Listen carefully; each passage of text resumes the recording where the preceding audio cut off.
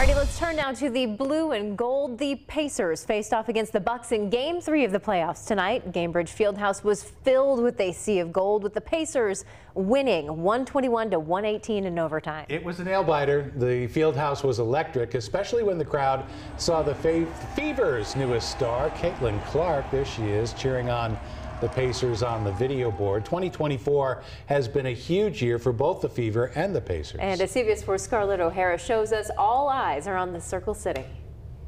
Basketball fans filled the streets and bars near Gainbridge Fieldhouse tonight with two big reasons to be excited. Let's go! Pacer season is lasting a bit longer this year, and you could feel it in the air downtown Indianapolis. Great leadership all the way around.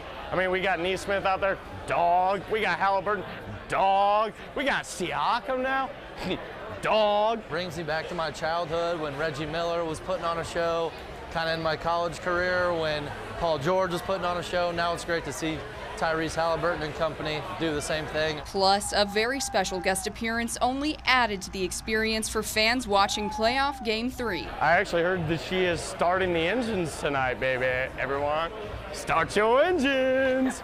Caitlin Clark has arrived to the Circle City, bringing even more attention and business right here. So we love the fact that we're getting Pacers in late April going into May, and then immediately, maybe even at the same time, having that Caitlin Clark Fever coming around as well. Sports bars like the District Tap are enjoying the crowds, and everyone we talked to said it's great to see so much support for both our hometown NBA and WNBA teams right now. We thought we were close to maximizing what the Fever were capable of by bringing in Aaliyah Boston on the team, but having Caitlin Clark definitely elevated it to a whole nother level. Having both of them on the same team is a pretty large draw that brings a lot of people in, so we're pumped. Go Pacers, go Fever.